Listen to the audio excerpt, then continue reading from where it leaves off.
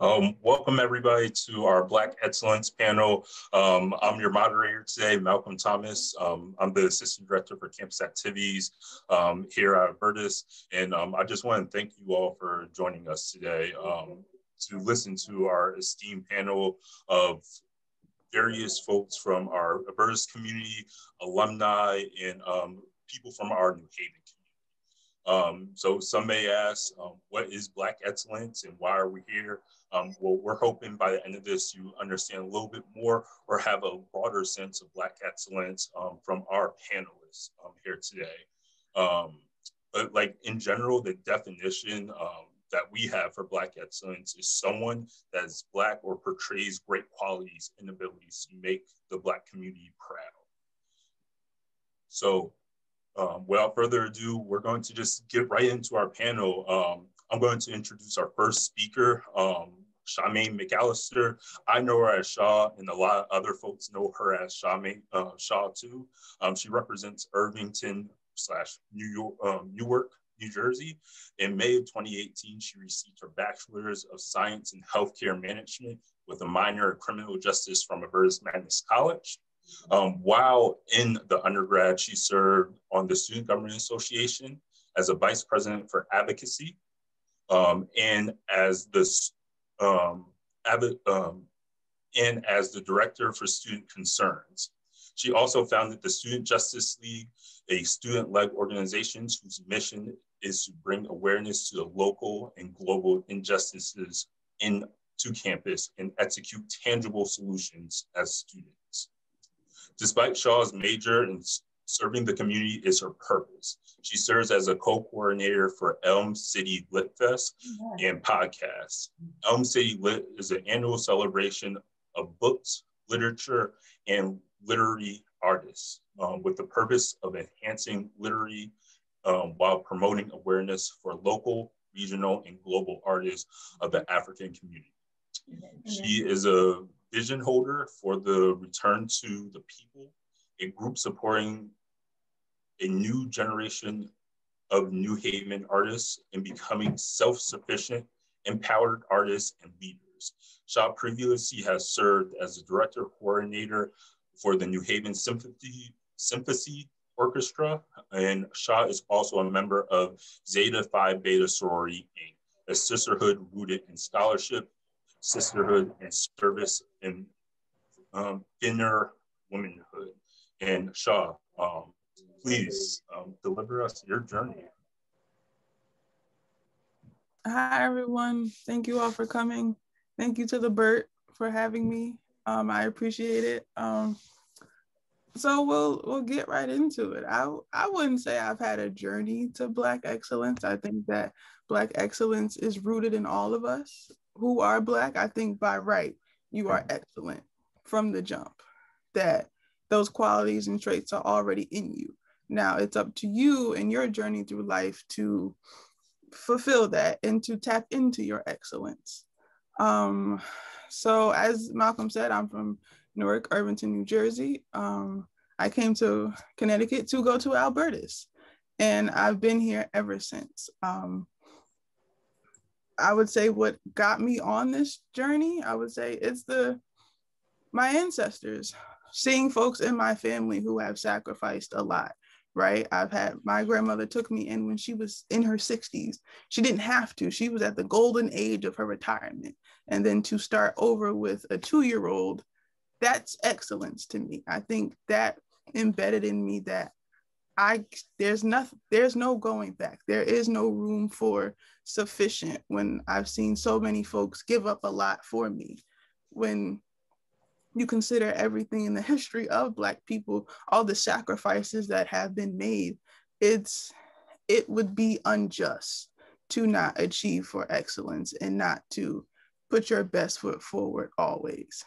I would say what helped get me from point A to point B is taking advantage of all the opportunities that presented themselves to me. Like many folks of where I'm from, it could have went left by just any decision could have led me to be a different person than who I am today.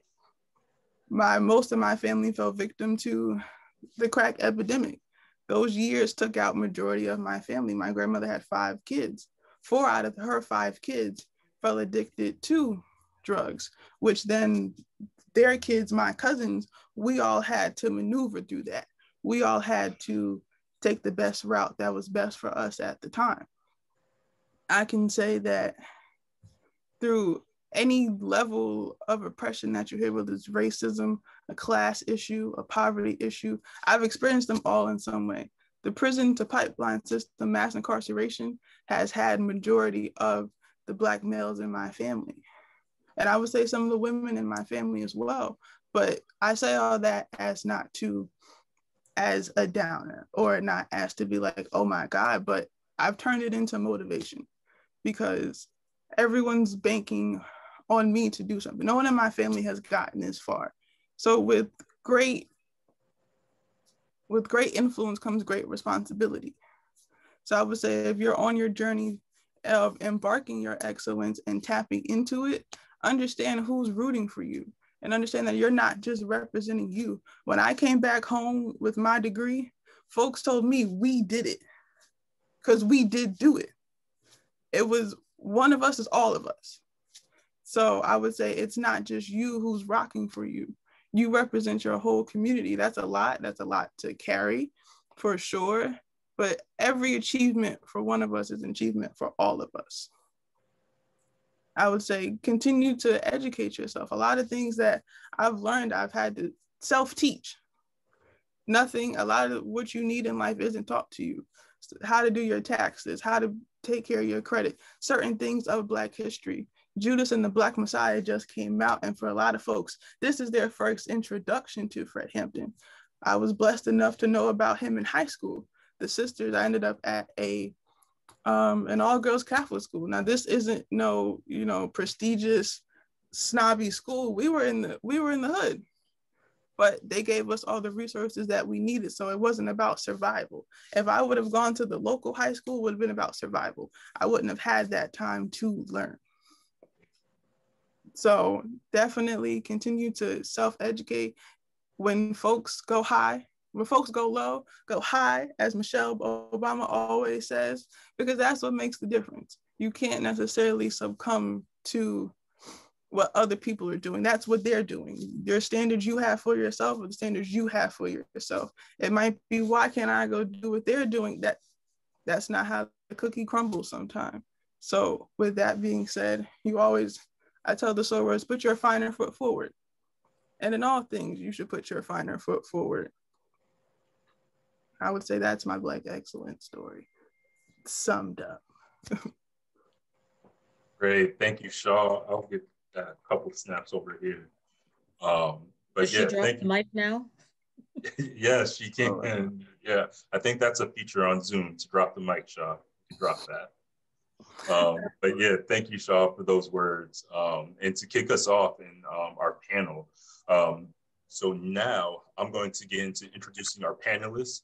This is going to take some time because they have so much on their resume. So please bear with me, everybody. So I'm going to start out introducing Steve Griffin. I hope I pronounced that right, Steve. You can see his bio here on your screen.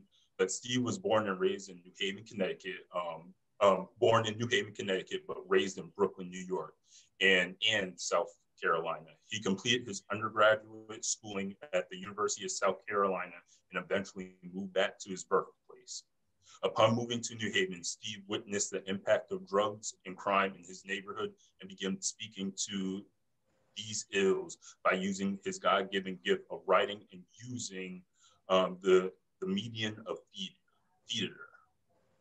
His first performance was a street play, and that captured him into activism and playwriting in New Haven.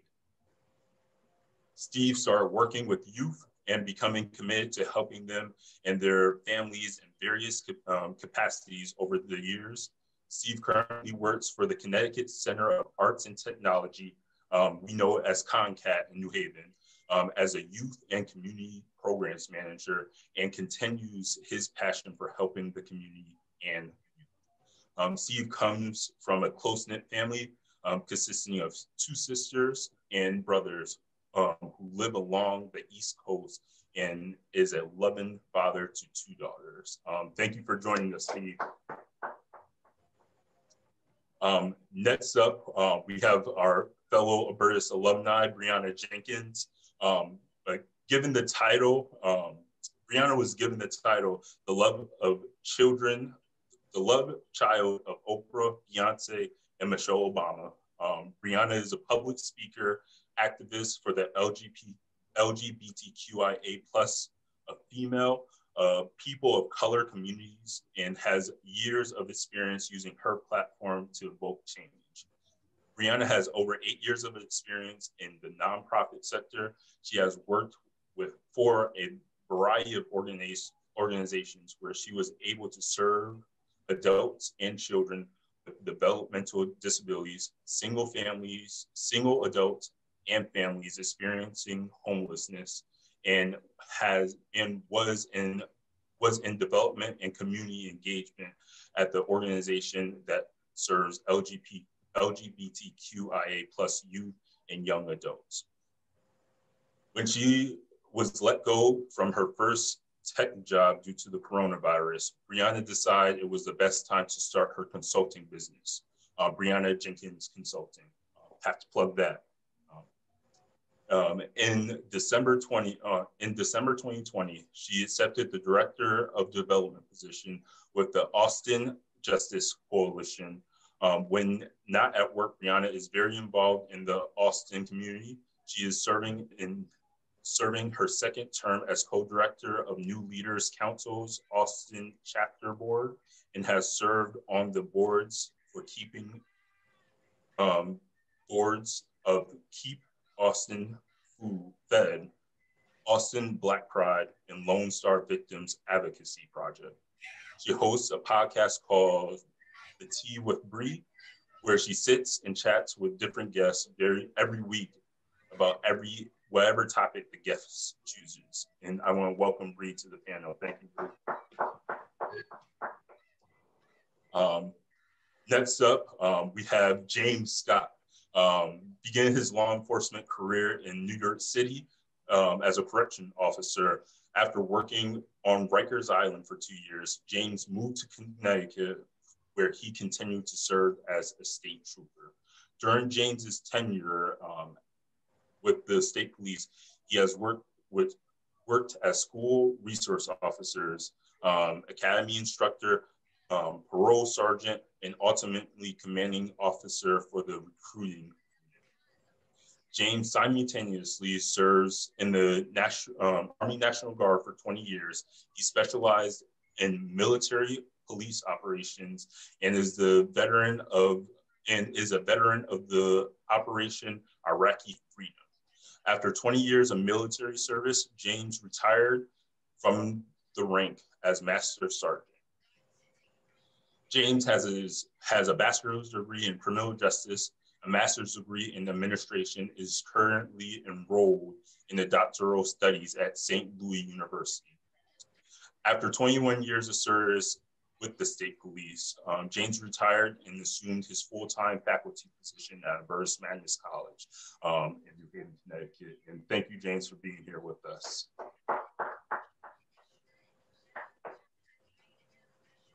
Next, we have Judge Erica Tyndall, appointed to the branch by Governor Daniel Malloy in March 2014, and was sworn in as Superior Court Judge on April 29th, 2014. Judge Tyndall just completed 2 terms as a presiding judge for Family Division in the New Haven Judicial District. She is currently the Family Trial Judge in Marion.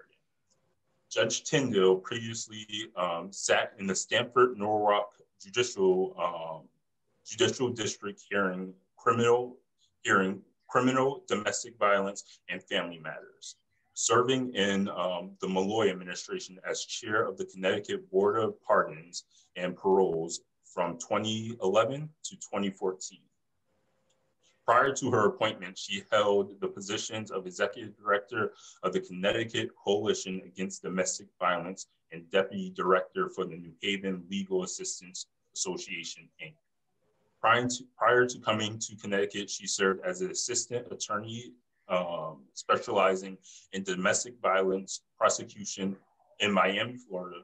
Judge Tyndall is a counsel for the state government's Henry Toll Fellow and the James W. Cooper Life Fellow of the Connecticut Bar Foundation. She was a 2014 Urban League in Southern Connecticut Women of Power honoree. She has served on the Board of Domestic Violence Services of Greater New Haven, the Rape Crisis Center of Milford, and the Connecticut Humanities as director. She has been an adjunct professor of legal studies in the legal studies department at Quinnipiac University since 2000. Judge Tyndall earned a BA in the economics and Spanish from Bucknell University and studied the European Economic Community and Spanish constitutional law in Madrid, Spain, through the College of William and Mary. She earned her Juris Doctor degree from Albany Law School of Union University in Albany, New York. And I would like to welcome Judge Tyndall here today.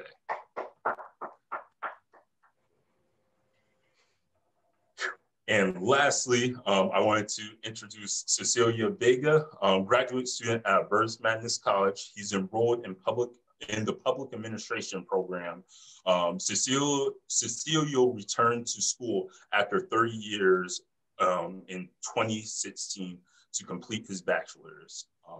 Back to where Shaw's point, education doesn't stop, you want to keep going. And we welcomed Cecilio back in 2016 after 30 years to continue his education. He attended Gateway Community College and received his associate's degree in liberal arts. After graduating, he enrolled at Albertus in 2018 and graduated in 2020 with a bachelor's degree in business management. Cecilio owned a footwear company and apparel business for 19 years until he sold it in 2015. He wrote and produced a few independent films. He promoted nearly 100 concerts over the years at Foxwoods and Mohegan Sun Casino, the Oakdale Theater, and Toad's Place. Cecilia is currently working for the Yale New Haven Hospital's Injury Prevention Program. He also works part-time at two nonprofits in Connecticut, Connecticut Violence Intervention Program and the Youth Connect under the City of New Haven. And I want to welcome you to Cecilia to our panel. And I know everybody's tired of hearing me talk, but I would like to introduce the first question to all our panelists, and that is their definition of Black excellence. So we're going to start from the top with Steve.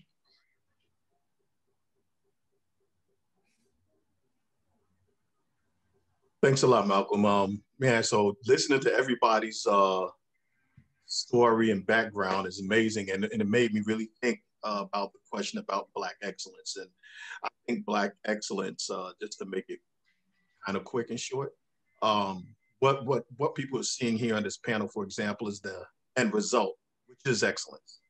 But to me, excellence is not beautiful. Excellence is hard work. It's grinding, it's blood, sweat, and tears. That's real excellence. The end result is what people see, but the real excellence is that work you put behind it. And so my definition of Black excellence is the hard work that we have to do, because nothing comes easy for us. It's just that the end result that we get to. And then that's what everybody says, oh man, that's it. That person did all that, but they don't ever look at all the work and hard work and times they want to quit, times they pride. That all leads up to excellence. So I think it's in reverse for me. That's my story. Thank you, Cecilia. Steve, sorry, you messed up a little bit. Brianna. Yeah, after hearing Shaw and Steve, I think it's the surviving and the thriving. If you look at Black history here in America and everything we've had to overcome, and being able to sit in this space now with all of us having, had all these experiences and gotten to where we are. But I also think it doesn't have to be all like those great accolades, right? Like Shaw said, her grandmother being able to take her in is Black excellence, seeing how the Black community itself really rallies around us and supports each other. How it's kind of like this familial bond being Black.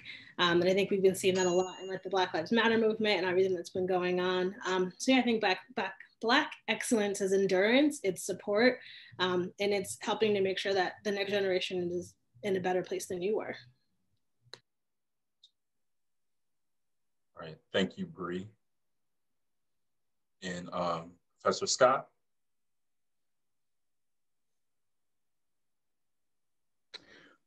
For me, from an American perspective, it's acknowledging the atrocities that Black Americans faced and still face, but using that as your motivation to propel you to achieve your goals. And then once you do achieve your goals, have the understanding that you owe and you have an obligation to help others follow you. Thank you, Professor Scott. Judge Erica? Thank you, Malcolm. I'm honored to be a part of this great panel, and I want to say there's a lot of magic that comes out of the Newark Irvington area. Speaking of Black excellence, here's just a few of some Black excellence that's come out of that area. George Clinton, Tisha Campbell Martin, Michael B. Jordan, Faith Evans, Whitney Houston, Amiri Baraka, Bill Bellamy, Ernest Dickerson, Gloria Gaynor, Sarah Vaughan, Savion Glover, Shaquille O'Neal, John Amos, Queen Latifah, countless athletes, and of course, Shaw McAllister from that area. Those are examples of, celebrity and popular excellence. But I want to mention that, Mr. Vega, my hat off to you. Black excellence is coming back after 3 decades to finish a bachelor's degree. Black excellence is overcoming obstacles. It's persevering. It's being resourceful. It is not giving up no matter what in the face of whatever adversity. And it's celebrating those accomplishments. The accomplishments don't have to be all of those celebrity names, as my colleague pointed out, but just understanding that we belong to each other and we have a responsibility to the ancestors and to each other, the people who came before us, the reason why we're all sitting here, to leave the world a better place than we found it. And I think for me, that's how I would define Black excellence. And Cecilia? To me, in short, Black excellence is possessing the unique ability to be resilient, to persevere, and to overcome in spite of every obstacle being stacked up against you. Thank you to our panelists. There's a lot of wisdom everywhere from all different places, from hard work. No one sees the hard work that's behind like the result. So no one sees like where you've gotten from like they just see the result. And like it doesn't have to be the accolades. And a lot of times we get sucked into viewing excellence as having that accolade at the end of it. And it's being persistent. And we're responsible for everybody else. So it's not just we're responsible for who we are now and who we're around now, but also making sure that we're ensuring that the hard work of our parents and our ancestors don't go unmissed and unseen. And our next question for our panelists who are going to answer this question are Steve, Brianna, and Judge Erica. It's who or what has been or have been examples of Black excellence to you, and how does that motivate you? And we'll start with Brianna. On a personal level, I grew up in the church. My godfather is a pastor. He's the pastor of Shiloh Missionary Baptist Church in New Haven. And his father before him, George Hampton, founded the church. And so growing up, For me, witnessing Black excellence in my church, they started the Love March in 1971, and it's been going on since then. So being able to come from that family of watching, you know, us create this thing that other people have really enjoyed, and how I kind of got my start into activism was one of the reasons why I'm here today. And then also, I think as a little Black girl who watched TV, I mean, obviously, like seeing Oprah and always thinking of the stuff she's had to overcome and how she got to where she was. And also Shonda Rhimes, I love her memoir, where she talks about the pressure of being a Black woman in any industry. Of if you mess up, it kind of means that might affect other Black women who want to be in spaces. And so being able to watch those folks both in my life and in the public eye, of them overcoming things, setting an example of what it means to overcome things and be hardworking, and then also to continuously create space and opportunities for others. Thank you, Brianna. Steve, you have. Sure. The examples of Black excellence.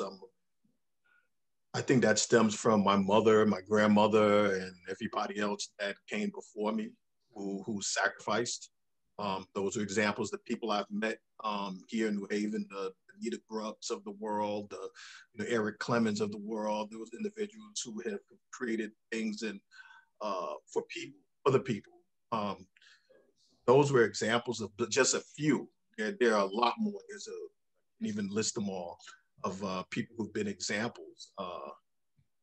I would even go as far back as my advisor in college, who helped me through college, of 5 years of college, being a young Black man who I found not too long ago after all these years. And I told him how he was instrumental to me, getting me through college as a young Black man who was struggling with his own issues with fathers and everything else. But, and it motivates me. How it motivates me, I could have been any one of the unfortunate people who fell off to the side, so to speak.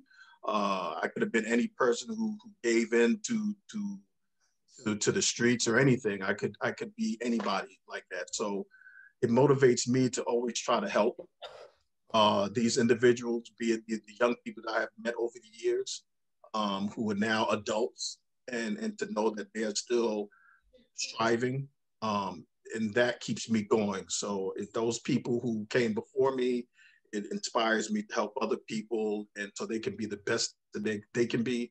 And I'm still striving too. I'm still striving to be that. So I haven't arrived. So I'm still trying to get to that, whatever that excellence is. And maybe we're not supposed to know when we get there. Maybe we're supposed to keep going just so we can be that unknown inspiration to the people that are watching us. Thank you, Steve. And Judge, Eric. So like many of us, my first sort of example and inspiration for Black excellence was my own mother. I was raised by a single mom who, growing up, there wasn't anything my mother couldn't do. There just wasn't anything she couldn't do. Whatever it was that needed to get done, she figured out a way. And I'm sure lots of people have that experience. So that would have been my first example, my motivation. But I personally am motivated by sort of everyday heroes. I think we live in a society, United States society in particular, is obsessed with celebrity and youth and money. And I think for me personally, I am far more inspired or impressed with people who, again, overcome those obstacles. And there are countless stories of Black and brown folks who have done that. And that's what inspires me. You know, it's a little easier when you have all the resources you need to do something. But when, as Professor Scott said, when obstacles are put in your way, or maybe it was Mr. Griffin, when obstacles are put in your way, when you overcome those, you just, you know, it's like watching a track meet. You just keep jumping over those hurdles. That's what inspires me. So I really look to my community, family members, everyday sort of heroes that just get it done and keep it moving. That's very inspiring to me in terms of Black excellence. Thank you, panelists, for that. Because yeah, Black excellence, our first introduction to excellence is viewing someone personal to us. And that doesn't always have to be a friend. It could be, I mean, a family member. It could be a friend or someone that you see, or an educator. And yeah, it could be anything or anything that's going on, like what's going on in the world. That could be excellence. And for me personally, it's seeing like people coming together, that as being excellence to throw my 2 cents in there. And our next question is for three panelists also, Brianna, Cecilio, and Shah. Can you guys please answer, what are some stereotypes you feel that are constraining the Black community right now? And we will start off, we haven't heard from Shah in a minute, so yeah, we'll start off with you, Shah. I was slow to speak because I'm simmering on that. Because when I hear stereotypes that constrain us, that could be any one of the stereotypes, you know? It's like there's an array of stereotypes against the people. But when I think what makes it long lasting constraining is thinking about them or working through that. I think looking at ourselves outside of a stereotype is what's liberating in that, because to be honest, these people are going to label us what they want, right? They've done it for years. They're continuous to do so. So these are things that they've put on us. That isn't necessarily for us to carry, but it affects us. It affects you when you're going for a job and someone automatically sees you as aggressive. When you're showing up, like, outside of these braids, my hair is about big as here. It's constraining when someone is constantly looking at your hair and trying to figure out, well, how is it staying like that? When we're speaking about my job, when we're speaking about something that's relevant to what we're doing. And so I would say all these stereotypes are constraining, but I feel like what keeps you constrained is getting lost in them, because it's not what they call you, it's what you answer to. Thank you, Shah. And Cecilia? Stereotype, I think, obviously the way we dress, you know, people treat you a certain way. Like, you know, I've owned stores for, like I said, almost 20 years, and I always wear sneakers and I wear the latest fashion, but you know, I can conduct business just like anyone else could. I had a conversation one time with Russell Simmons. He's famously known for wearing his sneakers. And I had one question to ask him, and I asked him what made him do that. And he said, because I can. So, you know, you know, the music we listen to, and I don't know if this is a stereotype, but another thing that kind of bothers me is the notion that you have to work all these jobs. I do it myself just because I can, but you have to work all of these jobs to be successful. I think not work all these jobs, but work really hard. You work hard, but I think you work hard and it has to be like focused on what you're working on, not working all over the place and busting your butt all over the place. That's not good quality of life to me. I think you should focus, be laser beam focused on something that you're good at or something that you want to be good at. And that's my answer for that. Well said. And Brianna? Yeah, the first two stereotypes that stuck out in my mind were lazy and aggressive. And I think the aggressive one, because like as a Black woman who now owns her own business and does all these things, it's almost like if I ask for something, I'm asking the wrong way, or I'm being too bold, or, you know, but if there's anybody else, it'd be seen to have like leadership potential and be hardworking and driven. And so like that constant stereotype, and like Shah said, like having to work through that and like not letting that seep into how I see myself, like completely turning that on its head. And then like Cecilia was just saying, like, we work hard, like we are not lazy people. We are constantly building and trying to decide what's next for us. And you know, I know for me, like creating generational wealth for my future children is super important. And so like right now I work a lot and a lot of different things that I have going on. And it's because like I want the next generation in my family to like have these things set up, because I don't want them to be seen as lazy. Like our people have been working really hard since we came to this country. And if we want to take a break sometime, that's totally okay. Yeah, there's always this notion, and I feel like us as a community, we have that notion that we always have to go like the extra mile and like continue to work and take on more than what we ever should be taking on. Because yeah, there's an opportunity to enjoy life, and sometimes it feels like because we're trapped in that stereotype, like Shaw mentioned, that we feel we have to keep working or keep doing more or taking on more.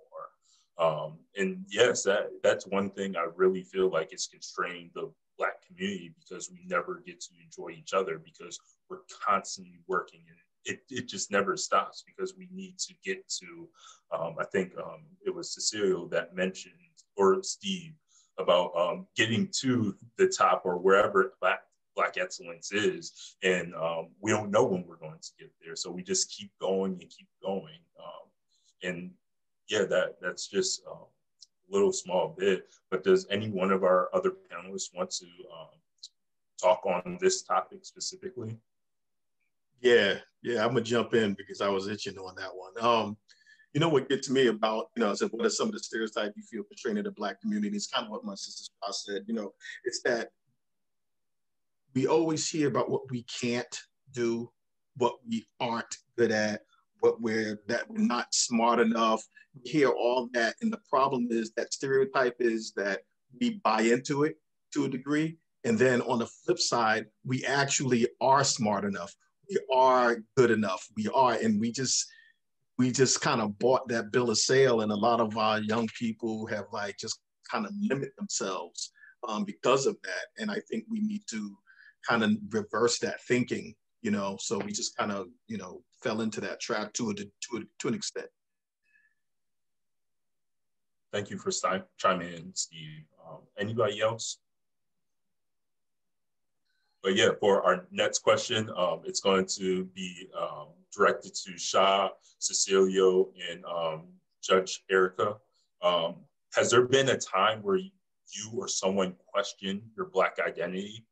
And flip side, how did that mold you into the person you are today? So I'll give that a minute.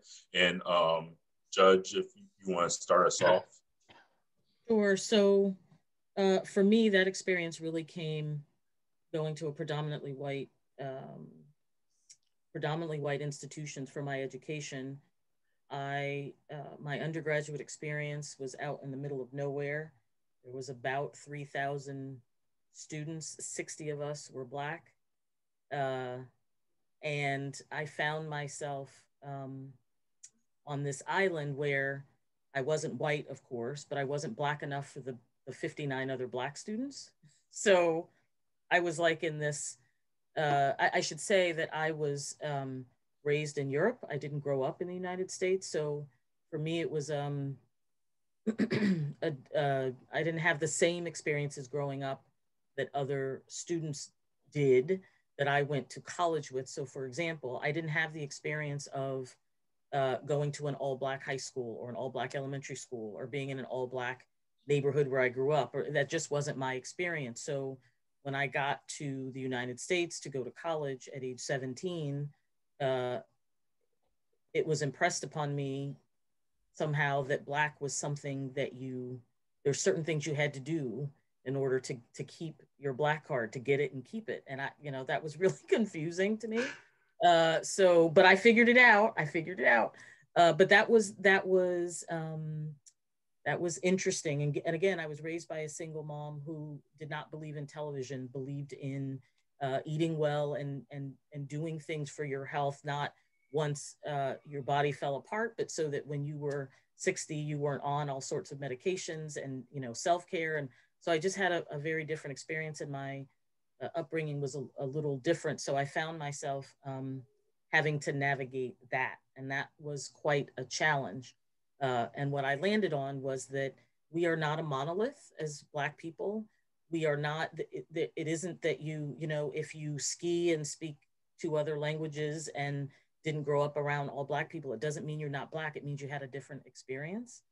So it took some educating on both sides, and which is hard on, 17 to 20-year-olds, right? To be navigating that in spaces not with your family. So that was an interesting experience for me, but if I'm not okay, everybody else can't be okay either. I strongly believe we all belong to each other, and that, what's going on in Newhallville has an impact on what's happening in Avon and in, Greenwich. So until we get that, we will continue to see what we see happening in our world. So I don't want to get too off topic, but I would say that would have been my experience of being challenged. No, get as off topic as you want. I think people want to hear it.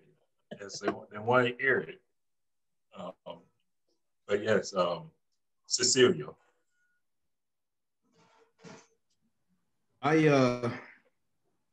I've never really been questioned about my Blackness, because I extrude Blackness. Everywhere I go, I'm like Black. Like, I'm Black enough for everybody, not just in color. I'm just saying I love it. Like they say, Black is lit. I love it. So I've never really been questioned about that, but I've questioned myself sometimes when I shouldn't have, when I've been around, because I work around like all white people, and sometimes I question, am I being too Black, and should I tone it down, or should I? And I just, at the end of the day, I always I would be myself, and that was always the answer. Like in my head, like we have questions like, should I relax, be quiet, or they question me, why do they eat this or why do they eat that, and I just explained it, and I don't think I was questioned, because you see my name, Cecilio Vega, so people question, how do you have a name like that, and you're Black. So that was my only time being questioned, and that was because of marriage. That was my name, but that's it. And Shah. Kind of like Cecilia just said, I've never really had my Blackness questioned. There's definitely been times where I feel like, being lighter skinned, folks have attempted to disrespect my darker brothers and sisters, thinking that I was okay with it. That's not the case. You should know. So but then folks are just like, you're lighter. I said, well, that's nothing to do with me. These were the cards I was dealt. This is what's happening. But this isn't a free-for-all. This is not, you should treat me as if you're going to treat anyone else. This is not a moment that you can express or ask me questions that you wanted to know about darker skinned brothers and sisters. No, I cannot tell you, or am I going to tell you about folks' bone structure or why their skin is so smooth. God, you can't help it. It's genetics. I'm not here to explain to you something that doesn't need to be explained. And I would say there has been times where I've thought, is this being too Black? But then I had to check myself, like, there's no such thing as too Black. Because how can I not be myself? How would I be doing my folks justice if I didn't exuberate us to the full extent? This has come through in my hair sometimes. And it's just like, I can straighten it and it's not going to conform. So it's like, this isn't for me. I can't tone down who I am. When I speak, like, I used to work at the New Haven Symphony Orchestra. Now I work at the International Festival of Arts and Ideas. If you're talking to me, I'm going to talk to you like I'm talking to anyone else. So slang may come out in it, but they say Black people don't have a language. We definitely have a language, because there are things that I say people don't understand. They have no idea. Like, I can say and some folks will be like, word, I hear you. That because I wasn't talking to you. Who understood heard me. So I would say in those experiences, but I think what keeps me back, that there's no such thing as too Black. Because I don't think white people are saying this is too white or too Latino. Right. You're exuberating who you are. So why should I have to tone down me to make you feel comfortable when your uncomfortableness is a you problem? That's not a me problem. That's how you feel about what's going on. Right. And I hope we can be to the point where there is also no such thing in our community as not Black enough. And some of that is, remnants of slavery and how, I presume everyone knows the history of how we got to this light skin, dark skin, the colorism, the, who's Black, who isn't, who gets to decide. It should also be that there isn't a time, again, you're not a monolith, that the opposite is also not true. Right. Thank you, panelists. That I offer. Does anybody else want to chime in from our panel?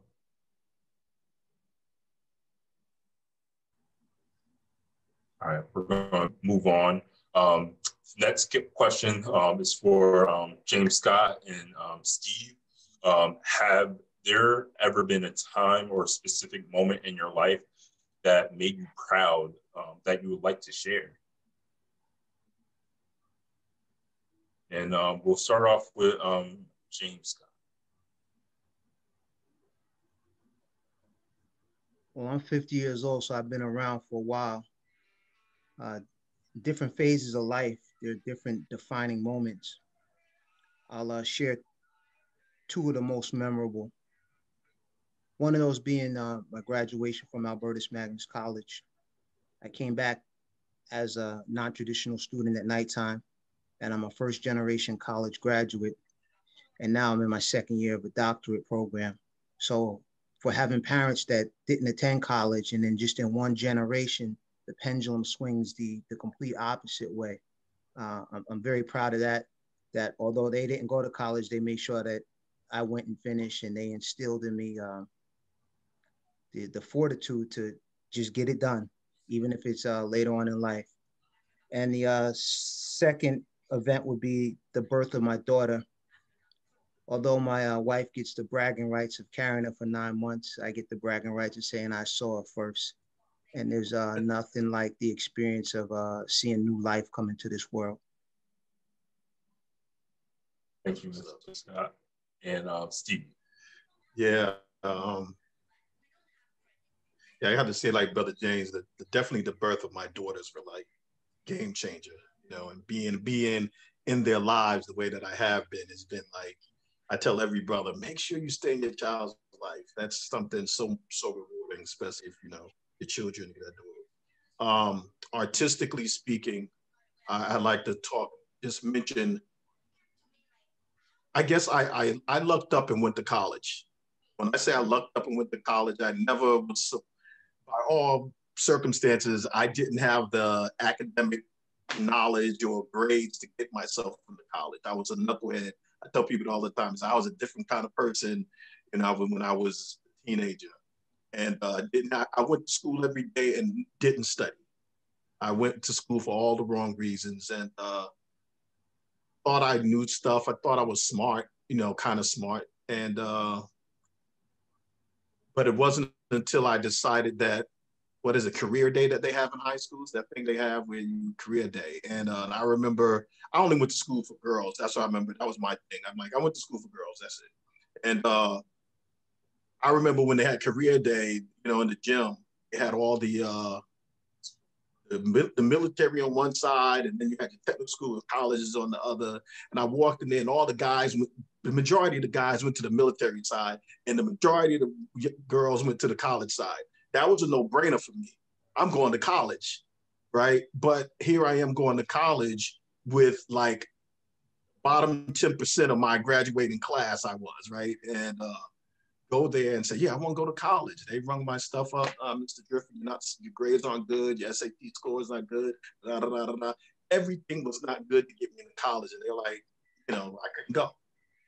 So long story short, after spending a lewd amount of money on trying college applications in vain, one college accepted me, and they put me on probation before I even got there. They're like, okay, you can get there, but here's the deal.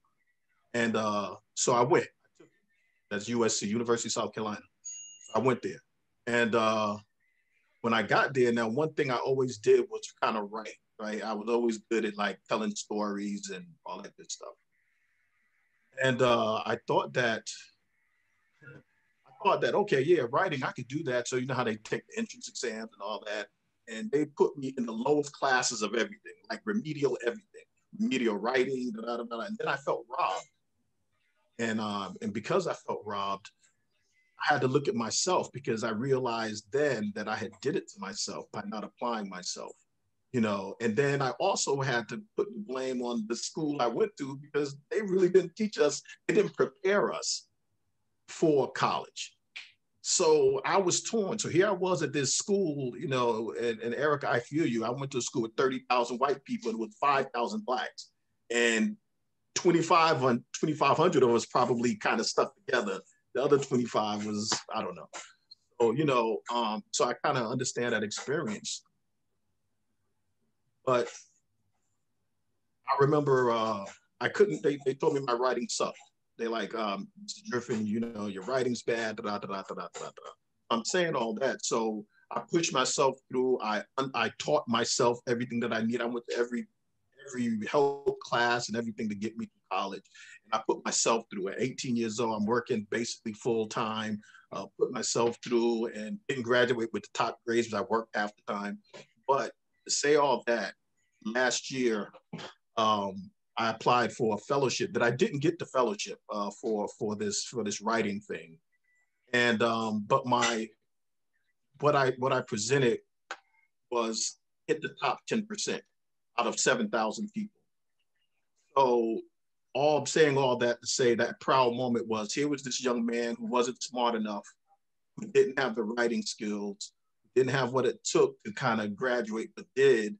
But I was able to hone my writing skills to the point where I beat out, I'm to the top 10% out of 7,000 people who was vying for this, you know. So that was one proud moment artistically, because it spoke to me like, man, Steve, you accomplished a lot, you know. And so that was those moments. So that was probably last year's proud moment.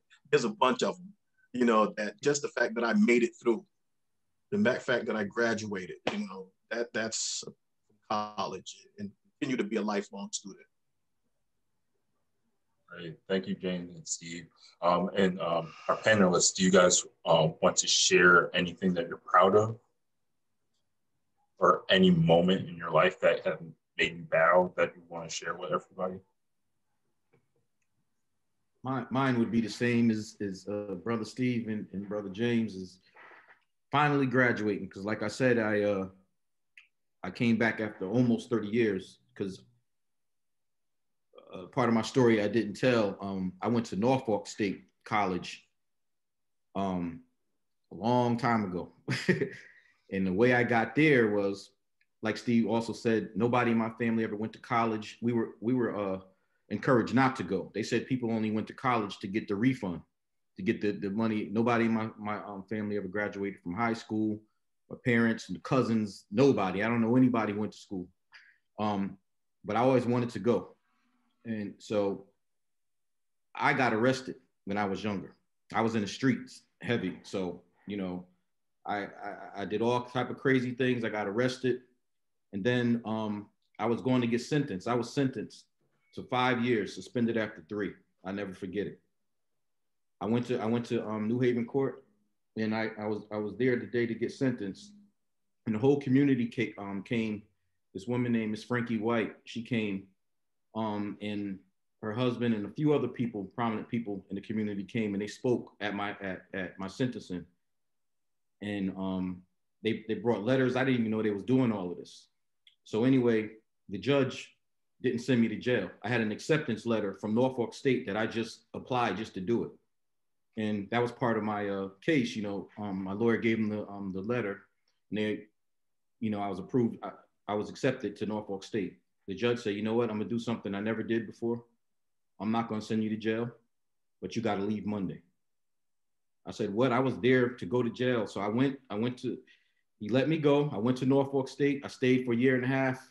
Like I said, I was on my own. I didn't have any help. So, you know, I went, and then I came back and did some other things, got the business and everything. And then after I sold my store, I just realized this is something I really wanted to do. So I was really proud when I graduated. I was really proud when I finally did it now. Like, I'm getting all emotional now because can't believe I really graduated. And I have 3 sons, and the birth of my sons, because I never knew what a father was when I was younger, and I try to do everything for them. I try to do the things for them that I try to be the person for them that I wish I had, you know, for me. And those are my proud moments. I was proud of you too, Pep. Thank you. Yeah, I think I could speak to everybody. That's so like amazing. Just knowing that through any type of struggle that like we could still succeed, no matter what. And the importance of education, like regardless of like finishing in 4 years, but just finishing is just a proud moment, no matter where you're at in life. And yeah, I want to make sure like people remember that, like, hey, if you're not considering like taking your next step in your education, consider it. Like, don't leave anything on the table. So yeah, and it doesn't matter when you go back. That's Black excellence. That is exactly what this is about, in my opinion. That right there. 100%. And as we like right now, I think this is a great segue for advice. What advice would you give the people on this call, or any young person, or they don't even have to be young, or just someone who you feel like would need this advice? What would you give? And you could start with, yeah, we'll give it a minute because that's a very large question right now, but we'll start with Brianna. I have 2. The first is something I wish I would have said to younger me, and it was like, you're enough, you're worthy, you deserve everything that you want in life. And then after hearing the 3 gentlemen that just spoke, it's like, if you don't see it, be that example. You know, if you haven't seen someone else do it, you can do it yourself. And Professor Scott.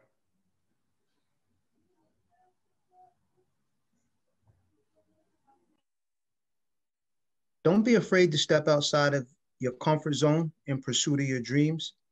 I'm originally from New York. I couldn't get hired by a police department in New York. The only reason I came to Connecticut because it was the first police department that was willing to hire me. I didn't have any family, any friends, didn't know anything about Connecticut. And I just came here to the academy. I didn't even have a place to live. And I just figured it out. So step outside of your comfort zone if necessary. Judge Erica. My advice would be to not take advice from someone who you wouldn't want to trade places with. And Cecilia. My advice would be anything lost can be found again except for wasted time. So you got to get real serious. And it's a lonely road to success. Sometimes you got to deviate from the crowd and do your own thing and feel good about it. Sha. I have 2 things. One piggybacks off of what Mr. Vega just said. You are the company you keep. And everything that's for you isn't necessarily for someone else. Everyone has their own journey. So understand that being alone isn't a bad thing. You have to have a season of aloneness and alone time so that most things are done close-knit in the dark with the door closed. So you have that time is necessary, which leads me to, if you aren't spiritual or whoever your God may be, tap into that, because that will be what has carried you. God has intervened in my life on several different occasions. I shouldn't be here. I really shouldn't. Everything was stacked against me. So whoever or whatever that may be for you, tap into that, because at the end of the day, that's what's banking on you. That's your unlimited source. And Steve. Yeah, I would have 2 things also. One would be don't ever quit. And the second thing is not to take advice, but always look for good counsel.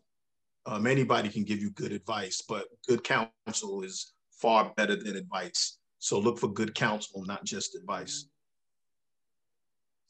It's funny, Steve, I was about to mention that because I didn't hear it yet. And yes, good counsel and just listening in general. Sometimes we don't do enough of that. We're always constantly speaking and talking, but listen and understand what people are saying, whether it's advice, good counsel. There's some truth to what they're saying, and you just have to find that truth yourself. I don't think did I miss anybody?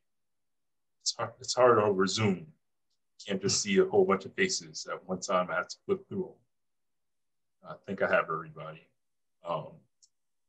But yes, like I mentioned before, if anybody has any questions, type it in the chat. We're going to give some time at the end of our closing remarks in our reflection from Dr. Patricia Buwanji.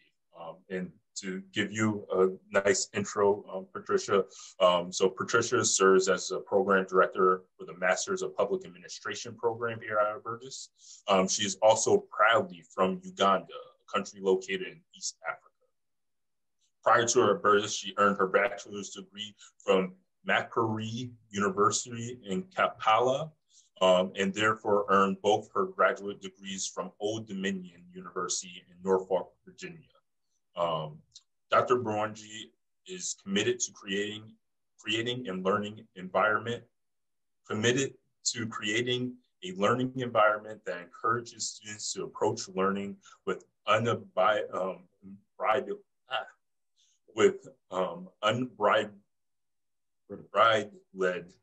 exploration, a sense of connection and confidence and ability to use the knowledge gained to make positive change in their communities. That was a mouthful, a lot of talking today, but without further ado, Dr. Buwanji. Hi, everyone. Thank you, Malcolm. And you did not totally butcher my alma mater at all. No. That was I practiced that. That was a great attempt. A for effort.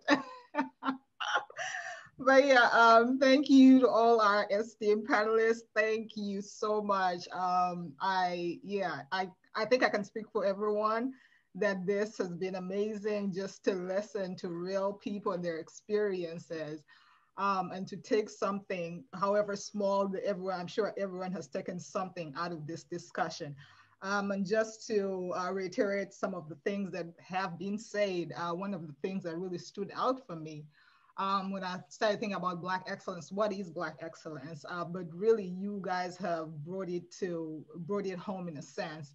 But one of the things that really stood out was the fact that Black excellence is rooted in all of us. Shar mentioned, we're all born with it. It's not something we have to really strive so much for. We've been told historically that we have to like work 3 times as hard as everyone, but really we are born excellent. And just as Shar mentioned, we just have to tap into that excellence and encourage others to tap into their excellence. And then Black excellence is not so much about the celebrity, but about the hard work behind the scenes, and really encouraging and rallying around each other as a community to achieve those things that we want to see in each other, in a sense, and doing all that while acknowledging all the atrocities that our history is embedded in, doing all that in spite of our history, in a sense. We as Black people are more than the tragedies associated with, let's say, with racist ideals around the world. As mentioned, I am from Uganda. Racist ideals are not just an American thing, a US thing. They're a worldwide thing, but we are all more than that. We are creative, we're trailblazers, we are leaders in all our various capacities. We're essential, we are passionate about our families and our communities and about our work. And we're inspiring due to our resilience and our strength amidst all these great adversities. You guys were great at mentioning the examples of Black excellence. And as usual, it's usually our parents, our community, our teachers. And one aspect that one of the panelists mentioned was the role of the Black church that has really rallied around Black people, and through the civil rights movement has been a real movement, a real force behind our excellence in a sense. And then we talked about the stereotypes, and I like the fact that I think one of the panelists talked about the fact that there's so many stereotypes that are against us, right, as Black people, but we have to see ourselves past beyond those stereotypes. And then we have to acknowledge even that amongst ourselves, we're not a monolith. We have to see and appreciate the diversity amongst ourselves. And I really related with Judge Tyndall's example. I grew up in Uganda, coming to the United States for college. And there's so many times I, in a sense, had to question my Blackness, because I came into a country where being Black was associated with having all this knowledge and experience associated with slavery, with that background of slavery. But I knew about it through the books, but I did not have that firsthand experience. And so I hadn't developed that passion for the movement. So I was judged by that. So for some reason I wasn't Black enough, although, I thought I was, I might have thought I was Blacker than most because I'm from Africa. So I had to be educated about that as well. But so many instances I found myself defending the fact that I'm Black. I might not have grown up here, but I'm Black. So I just want to encourage us to open our minds and to appreciate that diversity even among Black people. The whole colorism situation, that's a whole discussion for another time.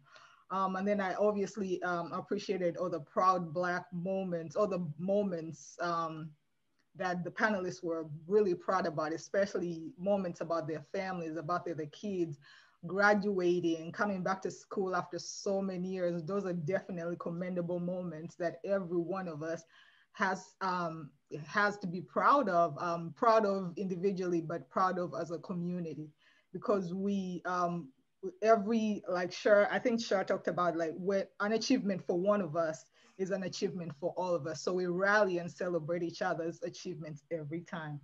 And as far as advice, all the advice was amazing, but something that stood out to me was, if you don't see an example, be that example. So for a lot of us, we might have grown up in situations where we did not see those examples, but we have to come to a point where we grow to a point where we decide to be the examples that we needed, to be the help that we needed. So for example, for me, growing up in Uganda, school was all about memorization and not so much about developing thinking skills and supporting students. So because I did not have that, I'm really passionate about giving that to my students. So I decided as an educator to be that support system that I wish I'd had as a student. And then obviously the do not quit, no matter how many no's you get, you only need one yes in a sense. And then always look for good counsel. There's counsel in the community. There's counsel even amongst people who may not look like you. Get out of the boxes that people put you in, and think bigger, think wider. So ultimately, Black excellence, what I've heard ultimately is that Black excellence is a mindset. A mindset backed by continuous hard work, innovative action, and the willingness to look within ourselves and act in ways that progress our communities, while acknowledging the perpetual effects of our history, and ceaselessly advocating for the rights of everyone, including ourselves. I hope I haven't left any other things out. Those were my summaries that I had, but I'm really grateful that we had such an excellent panel. So at this time, I guess we'll open it up to the floor for discussion. Questions from the audience. Yes, and I had one question come in, and any panelists can answer this. What are the most helpful things non-Black people can do to support those who are striving for Black excellence? Malcolm, what was the question? What can non-Black people do to help those that are striving for Black excellence? What was the question? Yes, or to support. What are the most helpful things non-Black people can do to support those striving for Black excellence? Get out of the way.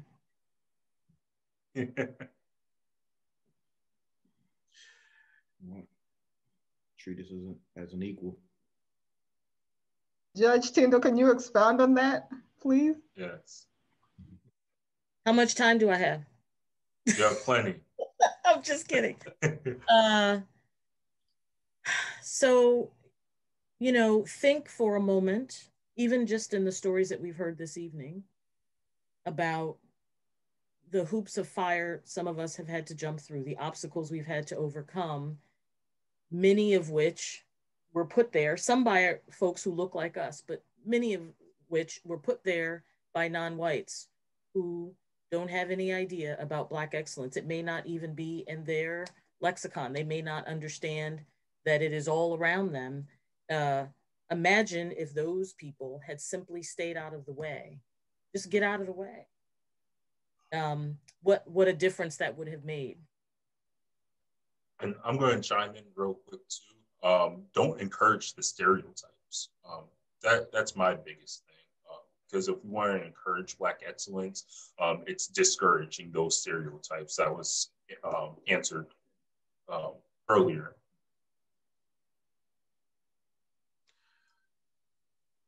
I would say whenever you have the opportunity to provide support and encouragement, encourage people. I know for myself, when I came back to Albertus, I've been out of school for a very long time, and my faculty advisor, who was a white Irish male, he sat me down and said, "We can figure it out. Don't look at the graduation dates. We'll just take one class at a time." And he supported me all along. And now 20 years later, we share an office. So just be there to support people when you can. Yeah.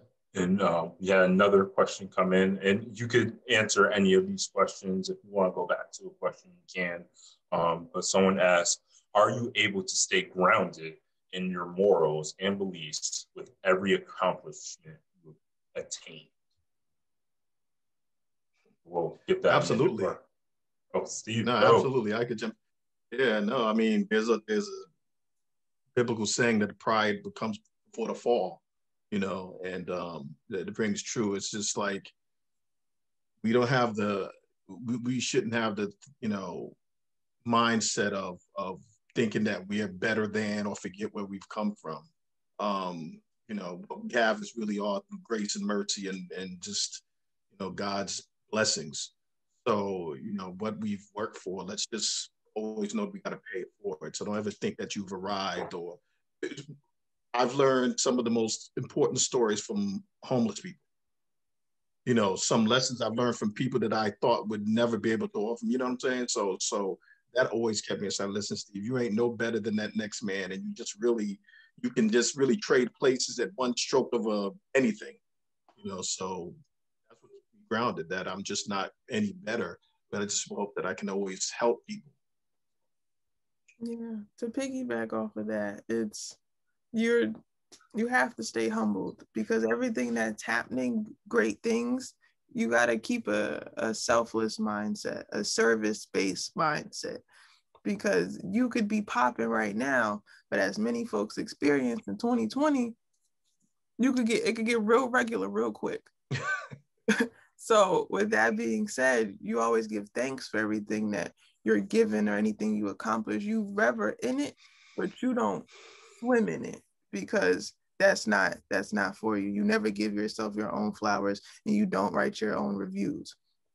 And to piggyback from the last question of when from what Judge Erica said, when we say get out of our way, it's truly, we're really saying get out of our way, because there's been things that have happened through time that manipulation has been the key. When we say get out of our way, when you see someone excelling, it's not to go against the grain or to do something intentionally to stop them. I think natural competition it's good. because it's natural. But I think anything that's malice or anything that's on purpose is you being in the way.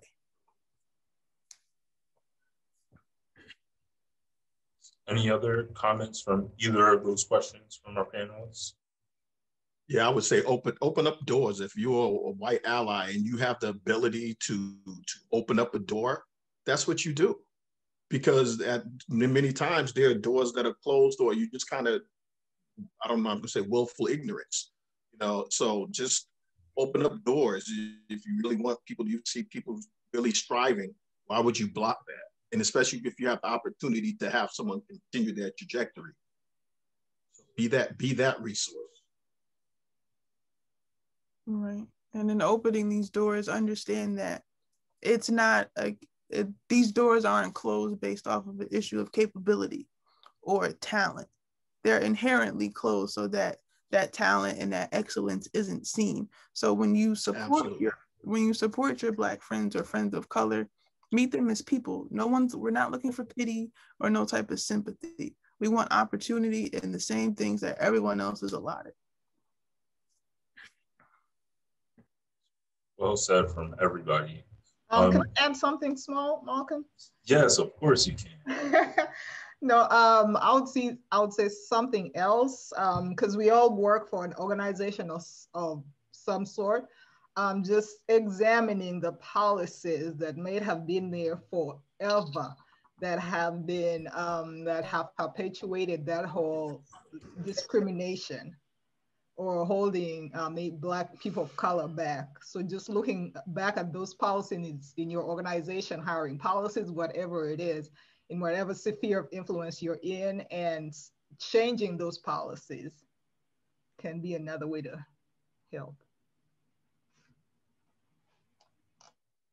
Yes, thank you everybody for those words. And if anybody else, we'll give it one more minute. If anybody wants to be brave and unmute that mic or comment in the chat, but I'm pressing everybody to be brave, unmute the mic, be vocal about if you have any questions, or if you just want to say hello and thank our panelists, because I could thank them all I can, but coming from everybody that's on the call, that means a lot more.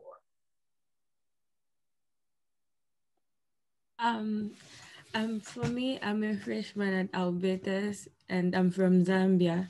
So I spent most, like 10% of my time looking for inspiration, looking for women who come from like Africa and Zambia who can inspire me. And then I'll find inspiration from other Black women, but then I can't relate to the situation. But today I'm told to be that example that's not there. And I can't thank the panelists enough for this. Speaking. Thank you. Thank you for being brave. Thank you. Hey, Malcolm. Hey, Sister. Sister Rosemary, Sister Ann, thank you so much to our speakers tonight. And what we both appreciated was speaking from the heart. That was very evident. So we want to thank you for that. Right. The stories made it, the life stories. So thanks for sharing with all of us, especially during this important month, Black History Month. Yes, you're welcome. Anyone else want to be brave? No, it's a lot of pressure to unmute that button. I do have a question for the panelists. All right, so given everything that has been going on 2020, especially pertaining to the incidences that we've seen of police brutality, and just the rise, the uproar in 2020, like, do you feel any pressure to assert yourselves or be excellent in certain other ways? Like, how has that affected how you your excellence comes out, in a sense? Or has it affected or not? Has it changed anything with how you operate, or is it business as usual?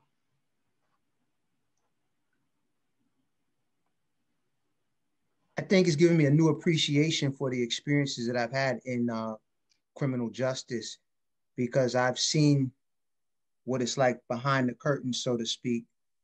So sometimes when people want to have discussions about the issues, I can speak from both perspectives of what a cop might have been thinking, as well as what it's like to be a Black man and have a bad encounter with the police. Because just because I got hired by a police department, those bad encounters didn't stop. I mean, there were times where there was an incident where I got stopped driving my patrol car off duty because I guess they didn't think I should have been the person operating it. So when you talk about what keeps you grounded, it was experiences like that. Those were reminders that, you know, don't think it can't happen. For me, honestly, it's business as usual with an unusual exception, which is for my own mental health. I don't engage in the insanity, quite frankly. I am also it's very curious to me how some people believe this is new, or this is, oh my gosh, it's happening so much, or that, and I think, where have you been? And what have you been doing or reading, or, you know, where have you lived where this is something, you know, this is not the first time that Black folks have said, look, see this recording of what's happening, or you can hear all the anecdotes over the years. My whole life, I've heard these stories. It isn't just that 2020, all of a sudden, there's just been this explosion of this, what's happening from my perspective. So it's curious to me that all of a sudden, for some, this is at the forefront and this is something new or unusual, or that suddenly demands action. I think what has happened, the attitudes, the policies have perhaps taken different forms, but from where I'm standing, it's not new. So I continue to do the things that I believe I can contribute in that regard. But for me, it's very curious to watch people say, oh my goodness, you know, all of a sudden in 2020, this has become a problem. That's not the case. Yeah, for me, it just pretty much, sadly, it's like a broken record. You know, for me, it's like a broken record. This isn't new. It still goes on. We still see the microaggressions. We still see the micro races, you know, racist acts. We still see it. So it's a bigger issue. And when you talk about Black excellence, it's really about taking that as fuel and making it not destroy you, but really empower you to push forward. And that's what we have to do with it artistically. Whatever profession, whatever field we're in, that should really empower us to even be more so. So that's probably answers the question, why do we have to work twice as hard? Because it's twice as hard. You know, so that's. I would say it's been business as usual, because very similar to what Judge Erica said, this has been going on. This isn't new for Black people. This isn't new. I feel like folks, it's sad that it has to take someone putting their knee on someone's neck and a grown man crying out for his mom to have folks be like, wow, okay, well, maybe we should do something. Or for a girl to be asleep in her house, to have the police shoot and kill her, then leave. Not do anything, for folks to be like, oh, we got to do something. And right now, there are a lot of organizations and schools and folks who are like, Black Lives Matter, they got an action statement. That's cool. A few years ago, it was reentry. No one spoke about it since. So with that being said, it's to hold folks accountable to that plan. Everyone has a book list and anti-racism training, but where's the application in what's happening? I can say I've been more pushed to hold folks to what they said, because now you said it. I didn't make that statement. You did. And once you put it on paper, it's real. Once you speak it out loud, you've spoken life to it. So now you need to follow up with it. So I would say that's what's been how I've been maneuvering, is holding folks to what they said they were going to do.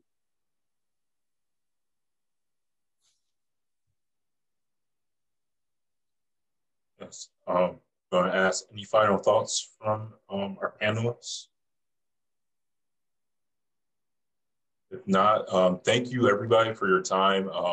We really appreciate everybody being able to come out here and hear our panelists, and hopefully you're inspired by something, or you find out what could be your next steps, whether that's through support or even if it is just getting out of the way, and just let people do their thing, because Black excellence is like, there's no ceiling to it. Like, the sky's the limit, and Black people are going to keep pushing forward, no matter what may be a barrier or a speed bump. I like speed bumps more than barriers, because nothing's going to stop us, regardless.